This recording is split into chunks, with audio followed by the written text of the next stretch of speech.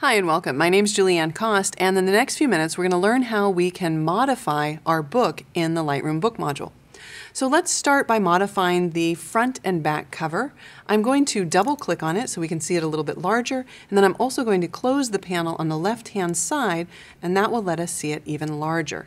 Now to change the template, I'm going to use the icon in the lower right hand corner of the right hand page, and you can see that these are all of the different double page spreads for the cover that I can choose from. Some of them have one image per page, some of them have multiple images, some of them have more text than others. It just really depends on what you want. I'm going to select the second one from the bottom here. This allows me to have an image on the right hand side and left hand side and text on both pages as well. Now if I click in the image to select it, you'll notice that I get a zoom option here, so I could zoom in or zoom out. I actually want to zoom in just enough to fill this cell. Now that I've zoomed out, probably the easiest way to do that is to right mouse click in the image and choose Zoom Photo to Fit Cell. Once it's zoomed to fit the cell, obviously the left and right hand sides have been kind of temporarily cropped or hidden, but I can always click and drag to reposition the image within the cell. If I want to change the image on the cover, all I need to do is select my new image in the film strip and drag and drop it in order to replace it. Then I'll go ahead and just arrange this by scooting it over to the left a bit. Now you'll notice there's this area here to add some photo text, and we can do that by just clicking inside that area and typing. So in this case, I'm going to add the name of my book, which is Japan. And I want that to be a little bit larger, so I'll select all of the type by swiping it, and then using the type panel, I'm going to increase the size of the character to somewhere maybe around, I don't know, 100 points or so. I think that's looking pretty good. I want to make sure that I have a little bit of space underneath there because I'm going to tap the return key, and then I'm going to change the size way down to maybe like 20 points, and I'm going to type in photography by Julianne Cost. And by the way, if you don't have all of these options here in the type panel, it might be because this little arrow is not disclosing the options. So just click on it if it looks like this, and then you'll get all of these additional options for setting the tracking and the baseline shift or letting and kerning between different characters. So I'm going to change that last line of type there. I'm going to select it, and then I'm going to change the family from regular maybe to something like condensed.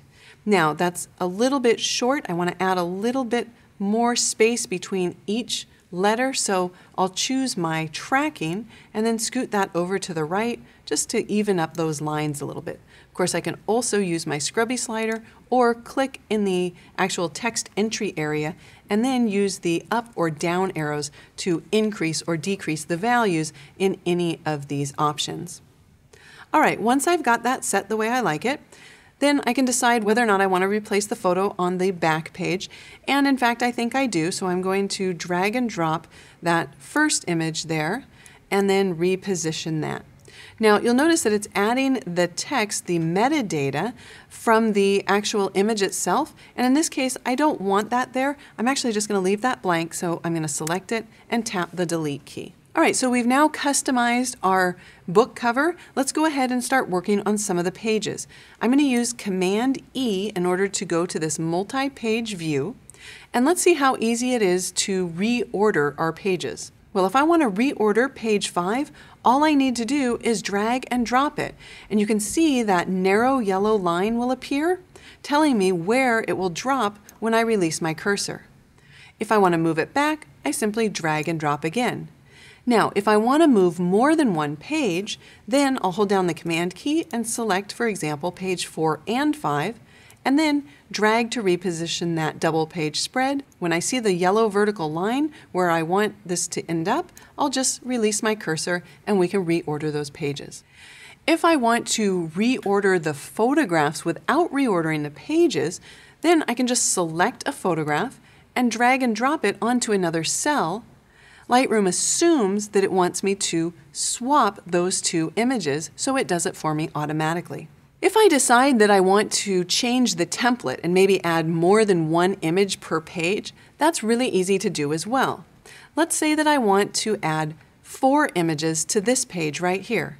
Well, by clicking on the downward pointing arrow and then selecting 4 photos as my category of templates, I can then scroll through until I find the template that I want. In this case, I'll select this template. Then if I want to add additional images from other pages to that template, all I need to do is click on that photo and drag and drop it. So I'll go ahead and condense these pages down to a single page. Now, I no longer need all of these pages, so I'm going to select page 6, hold down the Shift key, and select page 11. With all of those pages selected, I'll right mouse click and I'll choose Remove Pages. Let's double click on page 5. That will take me to the single page view.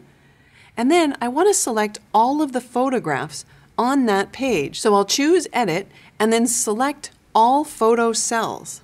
Then I can right mouse click and choose Zoom Photos to fit cell. The only thing that I don't really like is that we can still see the captions or the photo text. So what I'll do is, while I have this single page selected, I'll choose Edit and then select all text cells. And then I'm going to move to the text panel and uncheck photo text in order to hide all of those. Excellent. Let's go ahead and use Command E or Control E to see multiple pages. I'll scroll down and let's say that I really like the image on page 7. What I'd like to do is I would actually like to expand it so that it is bigger and it covers more than one page. If I click on the template picker and then choose 2-page spreads, you can see a variety of different templates for my double page spreads.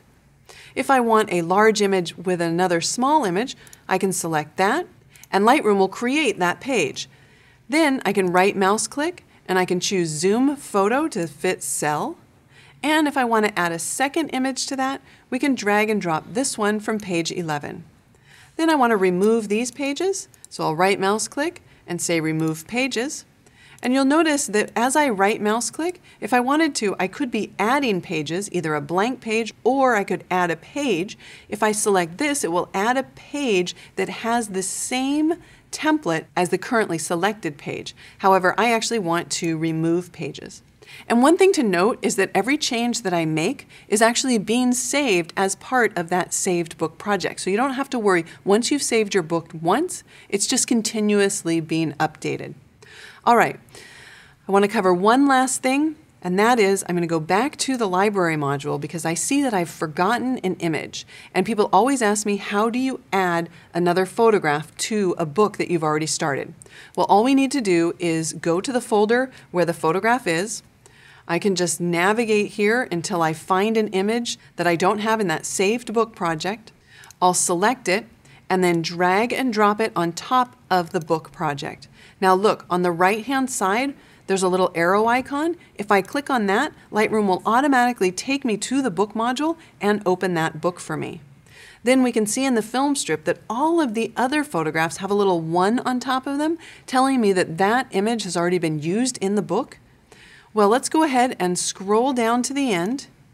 I'll select page 55, and then I'll add a new page. That adds a new page here, and of course it has to add the second page because you can't just have one page on one side of the book.